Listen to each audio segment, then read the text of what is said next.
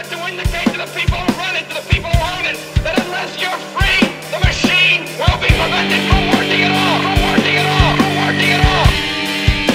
Don't lay down and die because a new world order, the business of the day for the elite when they're coming to take your freedom. Well, hello again, human beings from the planet Earth. Digital hell has come to the KKK, again, I might add, via Anonymous. I'm going to link you guys to this video, which is just so well said, I assure you, non-violent.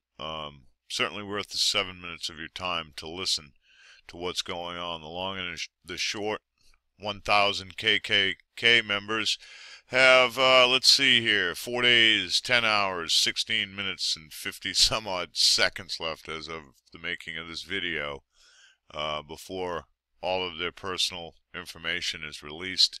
There is also a pay spin. All 3 links will be below. Much love. Many thanks. Keep an eye on these Twitter accounts that'll be sharing that information, and once you see it hit the internet, you share it as well. You shame these people, and you remind them they should have expected us. Much love. Many thanks. And I'll see you soon. Put your bodies upon the gears and upon the wheels, upon the levers, upon all the apparatus, and you've got to make it stop.